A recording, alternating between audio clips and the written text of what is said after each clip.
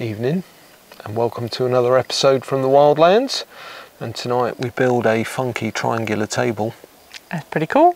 Before we can build the table, we have to level out the ground because it's really lumpy bumpy. We put a couple of telegraph poles in to level the back, and then put a wooden raised bed. Oh yeah, that was really cool. Yeah, you can like that bit.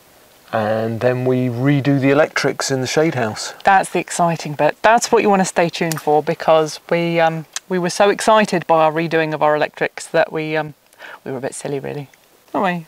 I don't know. What did we do that was silly? Just wait and see.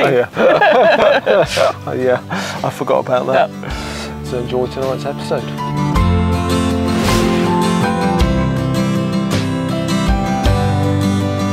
In July 2021, with the increase in travel restrictions caused by Brexit and the pandemic, we decided to buy off-grid land in Portugal to live a more sustainable lifestyle.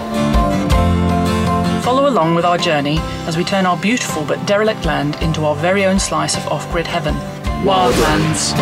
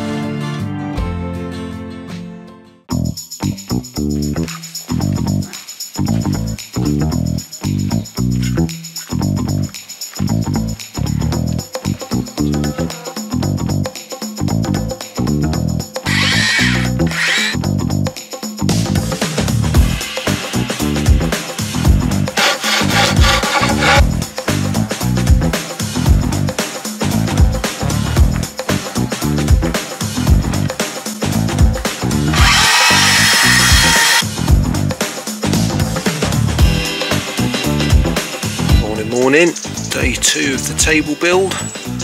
So I've put the supporting corner struts in on each leg, which has made the table very sturdy, so that's good. And as it's a 9 to 12 seating table, we don't have enough chairs. I'm putting a pub style bench on one end. You can see the bit of wood balanced here. So I'm just going to attach that now. Daddy, you built the shade house just for me. Look, I got a big triangle of the shade. It's the one shade house I'm very much liking. It's very good. Thanks, Daddy. So the electrics in the shade house, we had a temporary system which was really great that Martin put up with an LED bulb up the top, but I blew it up. You did. So we're upgrading now. So we got a new Jackery, and we're going to use that to power a 60-watt fan. That's very exciting because it's getting very warm now. Yes. And then we're going to put in some funky lights. We are. We're excited about the funky lights. Yeah. LEDs and proper full voltage lights that we're going to plug into the mains. Yeah? Yeah, it's the first thing we've got that's mains. Absolutely. So you're going to tell us about this Jackery then, yep, for those of you that don't know what a Jackery is? Sure. The Jackery is super funky because it has lots of different options for you. It's got an input so that you can plug in your solar panels. It's got DC. You press the button and all you're doing is powering something with DC, like a cigarette vault lighter. If you've got USB, so if you wanted to plug in your phone or anything else that's powered by USB. And finally you have the AC, pure sine wave 230 volts, which on this one has a European plug socket, but you can also get them with UK plug sockets. And I love this little display, it tells you the input and the output. So currently we're getting nothing because we're not plugged into the solar, and the output is 7 watts, which is the little inverter powering the AC. And then on the side there is a torch, super handy, and a chunky little handle so you can carry it around the land. It's ideal. So what we're going to do is we're going to put proper lights in, and also we've got a big fan. Yes. And we've been gifted a Jackery. Yeah. Which is very exciting, so thanks very much to Jackery, and we've decided to use that a bit differently to how you might normally use a Jackery, and we're going to use it as our entire power for the shade house. That's right. Yeah, usually the Jackeries and all their ilk are suitable for taking around, and while it is still super duper and it could be portable, and we could take it and use it to be portable, yeah, it's going to be in the shade house. It's going to be a permanent fixture. I haven't seen anyone else using them like that. No. But it's going to be really handy. It's got all the different ports and stuff. So let's get it out of the box because it's exciting.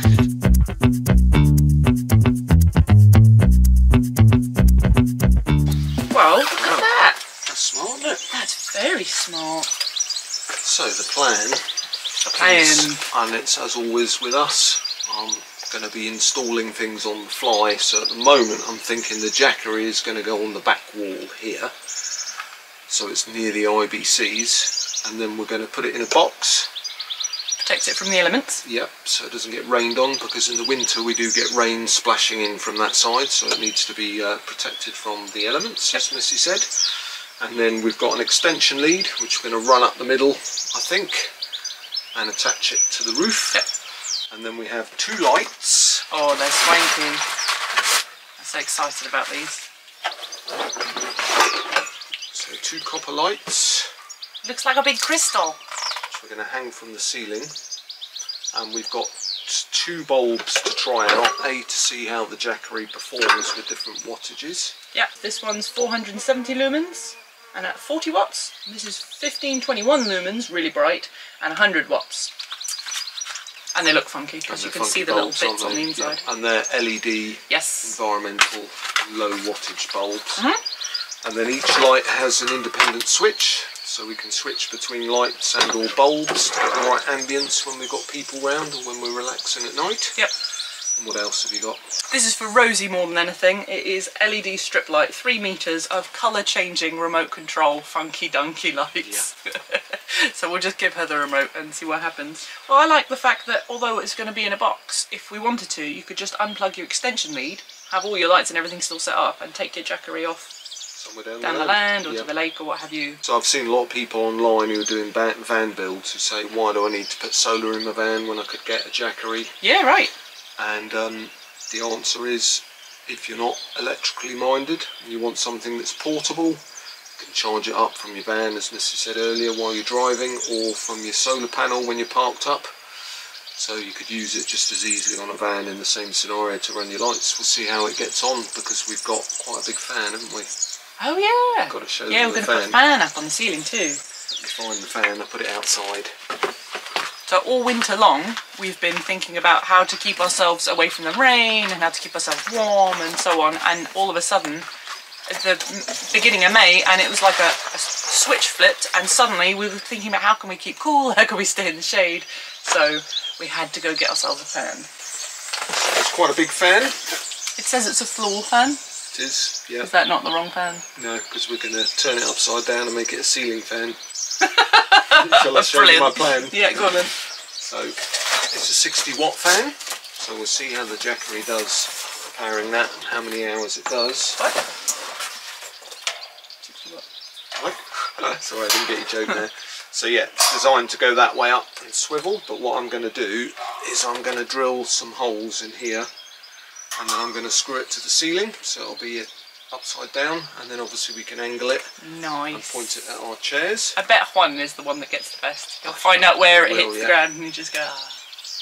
So yeah, so 2 lights, the LED strip, and we're running Portuguese or European sockets on this one. I thought that was easier because obviously then we can just plug the extension lead into here and then use this. This has also got a switch so we can turn everything off in one go.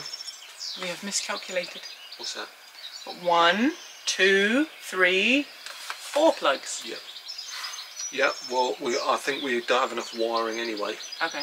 Because this has got a 1 metre cable, the lights have got a 1 metre cable, and we want the lights apart and the fan over there, I think. And it will probably be that we don't want them all on at the same time. Oh, anyway. no, true. But we can get, you can get a splitter. Oh, yeah. So yeah. we might need to get or a few longer other extension. bits. Yeah. We'll see how we get on. See how we get on? Yes. Let's get on then. So those of you that have watched our older videos, if you go back about 6 months to when we built the shade house, what you see here is 4 IBCs, which are 1,000 litre containers, which are connected together and then covered in tarp to keep the sun off them so we don't get too much algae. And then we've got this bamboo along the front so you don't really notice them, and then also we're collecting water off the gutter and from the roof, so for rainwater collection. So the plan is that when the Jackery needs charging, we'll put the panels there. At the moment they're in semi-shade because it's only 9 in the morning, the sun's still coming up, and then we can charge up as we need it from the sun. And then in the winter, if we don't have good weather, we can take the Jackery in the van and plug it into our cigarette lighter and charge it up from the van's engine or from the van's solar. So for now we've got the Jackery just on the back of these boxes, getting the solar from behind on the IBCs. Just going to leave it there for now while we do the wiring and put the lights up, and then we can work out where everything's going to be, and then I can work out if I'm going to put the Jackery in a box here or whether it ends up over there. So let's see how we get on with our upgrades. Oh. Oh, I'm getting that air here, nice. That's lovely, that is. And I can see straight away on the Jackery it says it's getting 12 watts of input from the sun and the output is 38 watts for the fan. So let's try turning it up one. Oh. Output's now 42. 42 watts on the second level. Let's go for super mega really fast. Oh, that's nice, isn't it? I like it. Output 46. 46 watts, that's not bad. No. That's alright. That's good. That's going to be so nice on a super hot day. Maybe we get another one. So I've made a little divot just so I've got somewhere for my drill to go. So there we go, job done. Got me 2 holes, and I get a long screw, which is I've got to screw it on the roof too, and get that screwed up.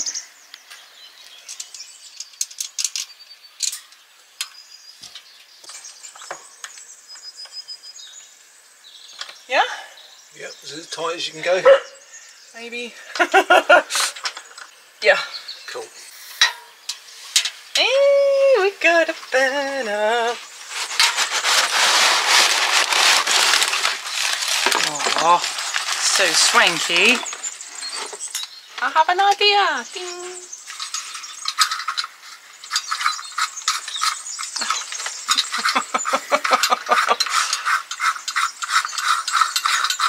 Okay. Light fittings with Missy. Figured it out.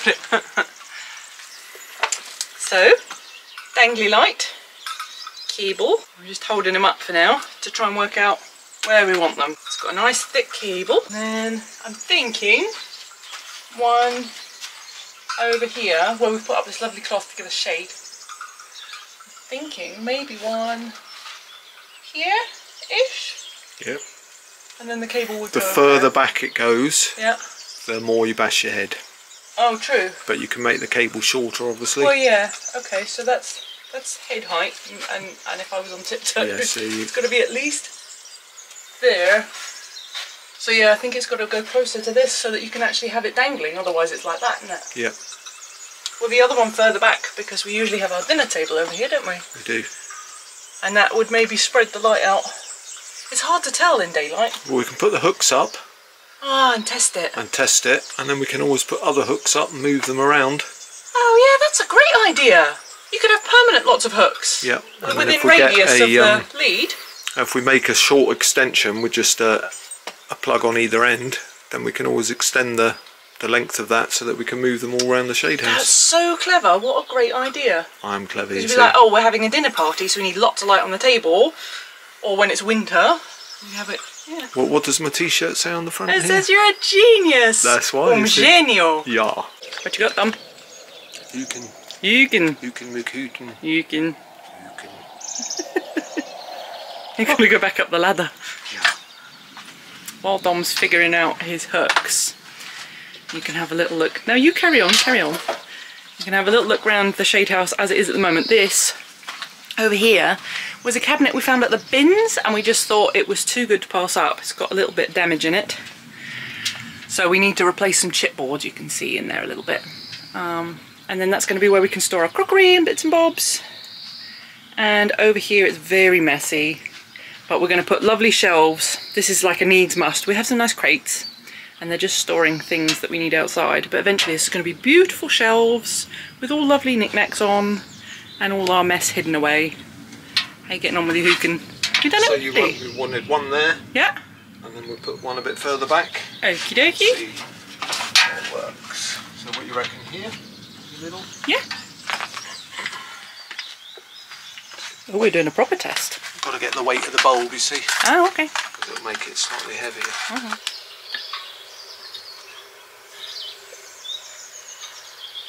I think it's alright. Because we can always put something like that round it so that it can't slip back through. Slip out, yeah. I can't see it very well with all the light. Let's have a look. Ah, there we go. Look at that. It's pretty. Well done. It's alright, isn't it? Yeah. The cable's alright, so maybe if the plugs go here, then we can probably move these over that end as well. Yeah. And that's great.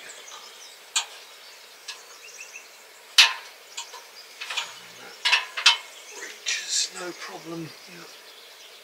I like the idea of having hooks all over the place so we can move it. Yeah. It's genius, isn't it? Yeah. Genius. And your idea that you just had off camera where you said that they can just go straight on the table as well. Doesn't have to hang from the ceiling. No, when we saw them in the shop they were just on tables, that's what they were designed for. Yeah, really cool.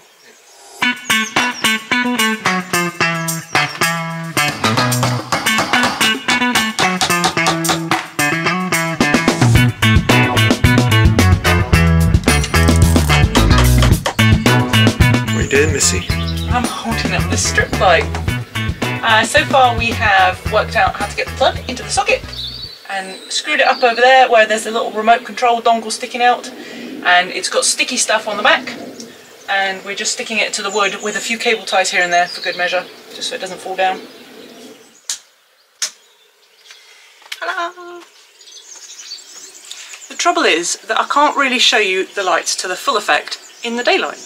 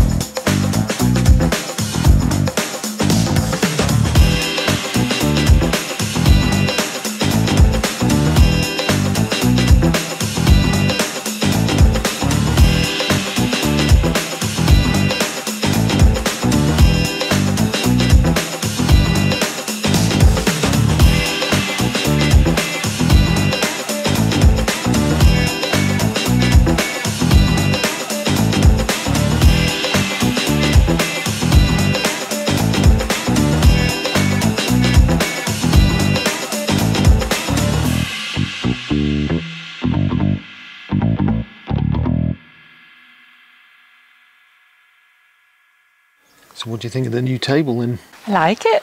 It's very swanky. It is I very believe it's swanky. handmade and in such a short space of time. So thanks to Mark who helped me, much appreciated mate. Thanks, Mark. And it was Mark's idea to make a triangular one as well. Yeah. Very nice. Which I love. It's unusual. Feels like a pub table. It does a bit. I do like the colour now. It's nice. Yeah. And we got lots of people for dinner tonight, haven't we? Yes, we're going to test it out to the max. 3 people on each side. I've got to cook for them all. That'd be challenging. Thanks very much for coming back to Wildlands and following along with us for another week.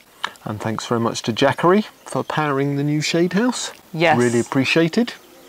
What a good job it did. Absolutely. We had a lot of fun with that, didn't we? We did have a lot of fun. We'd probably lose about 200 subscribers. You're too silly to be off grid. We are silly. So yeah, it was good. It was a fun video and a good week. Hope you enjoyed it. Yeah. And as always, thanks for your lovely comments.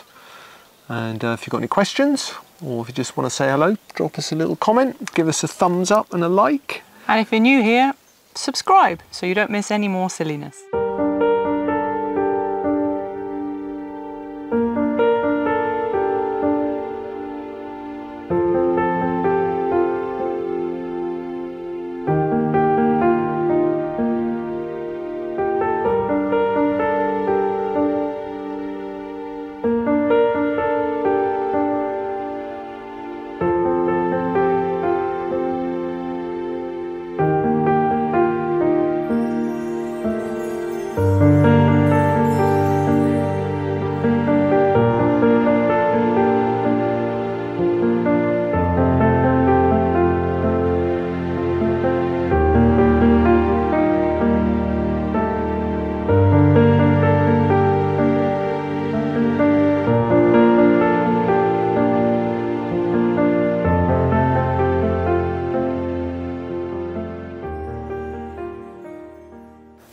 another week at the Wildlands. Done and dusted.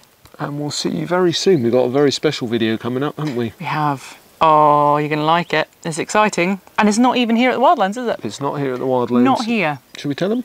Oh, go on then. So yeah, we're starting a new series, touring other people's properties. And the first one is a big one because we're going to Bohemia, or Boho as it's fondly known, which is a community project not far from us. A lot of workaways there, and it's an amazing place. Hosts a lot of events in the off-grid community. Yeah, they've got loads of animals and loads of structures, and it's just got to be seen to be believed. So that's the first of a new series. Yeah. We've got quite a few properties. We've got a large 6-bedroom farm that Dave bought recently that we're doing a tour of. We've got a tour of a smaller but most beautiful property just up the road, which is Simon and Tracy's. So a new series coming. Yeah, peeking around other people's land is always good, especially when they've been there for a while and actually have stuff for you to look at. Absolutely, and it's always interesting to see how different people do different things, particularly building and how they live, how they get water, electric, all that kind of stuff. And how they ended up off the grid in the first place. Fascinating. So we'll get people's stories as well as looking at their land. So I hope you look forward to that. And we'll see you very soon. Yeah. Thanks again for watching. Bye. Bye.